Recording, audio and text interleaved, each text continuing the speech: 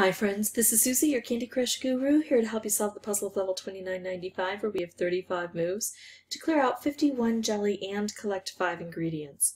So the ingredients are here and I just have to drop them down 2 spots, but I've got these sugar chests. I'm going to need to collect these sugar keys in order to get this to happen.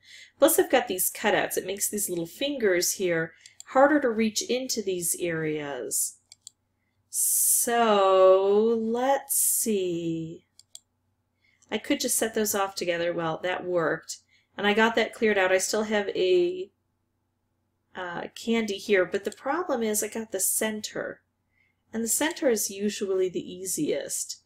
So I'm not surprised I got the center. I need to try to get something better.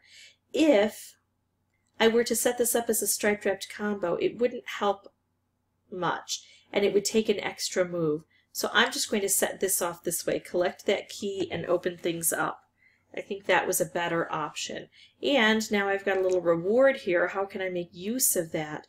If I take out all blue, I get this key. If I take out all green, I get this key.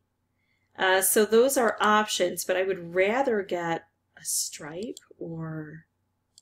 Oh, what if I could get another color bomb with it? What if I do this? What if I take out all green because that's off to the edge? And that will concentrate the colors down, and then maybe I'll get a special to set with this. I did not. You'd think I would, but I didn't. Still working on trying to get something through here. Okay, now let's see about... Nope.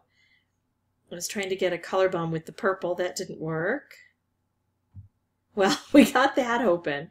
So now if I do have the opportunity to take out purple, I'll do that and then work on these little bits and pieces here. Yikes! Okay, so we do this and we do this. Now I've got things open. I will take out all green because that will help here. Now I finally have something fun. Should I do the purple stripe or should I do the orange wrapped? The orange wrapped would definitely help over here.